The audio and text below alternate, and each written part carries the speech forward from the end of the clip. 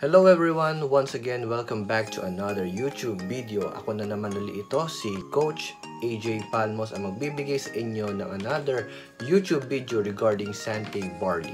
At kung bago ka lang sa aking YouTube channel, i-click mo na ang subscribe button at bell notification para lagi kang updated sa mga future videos natin. At bago tayo magsimula sa ating topic for today, i-shoutout ko lang muna itong tatlong nag-comment sa ating mga previous videos, si Miss Mary Catherine Cabrera Adefin, si Miss Judith Senarosa, at si Mr. Vince Jasper Musa. Maraming salamat po sa pag-comment and sa mga supporters po at sa pag-like. Expect nyo po na mas gagawa pa po tayo na mas maraming mga content regarding Sante Barley na makakatulong po sa inyo, and kung meron pa po kayong mga questions na gusto nyo pong itanong sa akin, susubukan po natin gawa ng video or sagutin ko po sa inyong mga comment sa baba. And for today's video, ang topic naman natin ay top 5 reason why New Zealand is the best source of barley grass. May mga nagtatanong po kasi sa atin na sabi nila na pare-parehas lang daw ang barley sa iba't ibang bansa.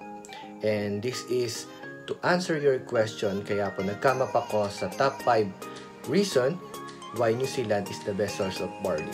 Tara, simulan na natin.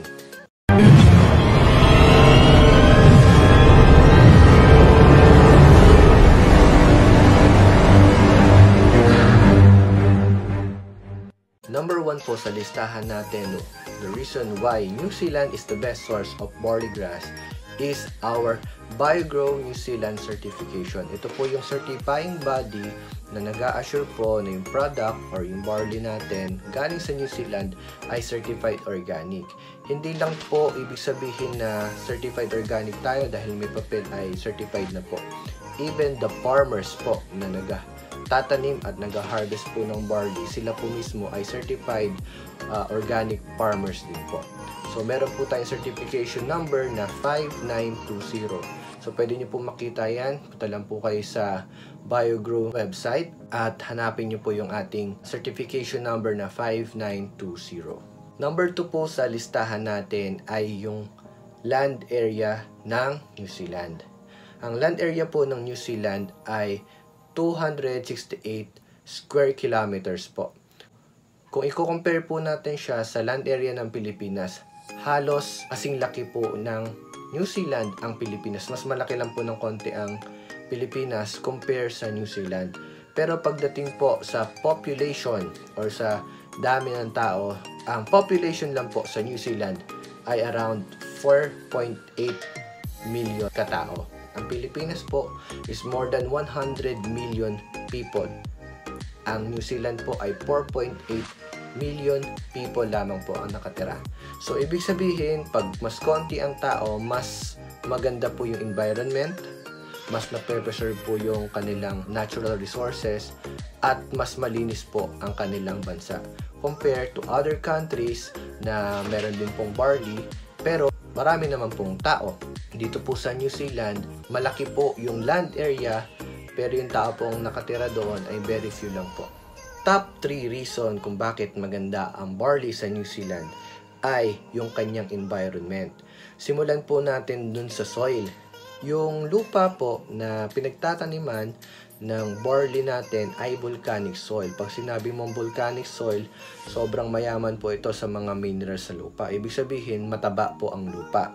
Ngayon, dahil ito ay volcanic soil at organic po, para masabi mo po na ang isang lupa ay organic, dapat po sa loob ng at least 3 taon, wala pong any chemical na nilagay dun sa lupa. Para po mas ma-assure natin na yung pananim doon ay organic. Pero ito po ang good news. Ang barley po natin from New Zealand ay hindi lang po 3 years na organic farm. Ang lupa po natin sa New Zealand ay 30 years na pong organic barley farm. So, ganun po kaganda yung lupa natin, kaya nakaka-assure po tayo na sa lupa pa lang, sobrang mataba na upang magpalaki at magpa-harvest tayo ng magandang quality ng barley sa New Zealand. At kasama rin po dyan yung water. Ang pinandidilig po dun sa ating barley grass ay spring water. Bigyan ko lang po kayo ng konting idea kung gaano po kalinis ang tubig sa New Zealand. According to Kuya Kim, kasi nagpunta si Kuya Kim sa New Zealand, ang sabi po ni Kuya Kim, lahat ng body of water sa New Zealand pwede kang uminom. Kapag nauhaw ka, maglakad ka, may makita kang body of water, pwede kang kumuha ng tubig, pwede kang uminom. Ganun po kalinis sa New Zealand. Imagine nyo na lang po, kung nasa Pilipinas ka, naglalakad ka, nauhaw ka, pwede ka bang uminom sa kanal? So, hindi. So, sa kanila, sa New Zealand po, kahit saang body of water po, pwedeng uminom. Ibig sabihin, ganun po kalinis at ganun po ka-preserve yung kanilang environment. Sa madaling salita po, napakalinis po ng kanilang bansa. Another fact dun sa environment po is yung kanyang temperature. Sa New Zealand po, tamang-tama lang po ang klima doon. Hindi masyadong malamig, hindi rin ganun kainit. So, nag-preserve natin yung ganda o yung quality ng barley, yung sustansya na nakukuha natin mula sa barley. Nakukuha po natin yung best source of barley sa New Zealand.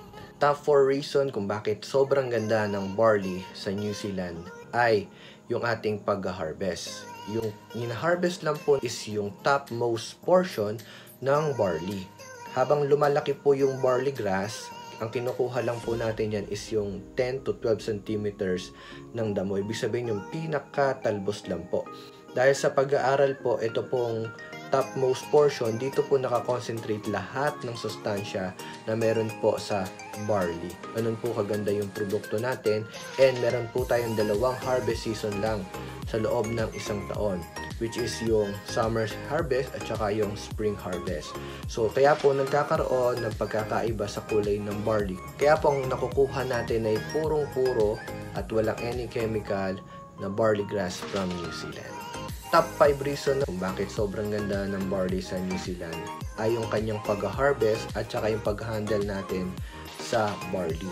Sa pag-harvest po, ina-harvest yung barley natin sa pinakamalamig na temperatura ng buong araw, which is gabi po. Sisimulan po ang pag-harvest ng gabi, dire-diretso na po yan. Ang maganda po sa pag-harvest ng barley natin, once po na ma-harvest na po siya, hindi po tumatagal na sa loob ng 1 oras, napaprocess na po siya into a barley powder.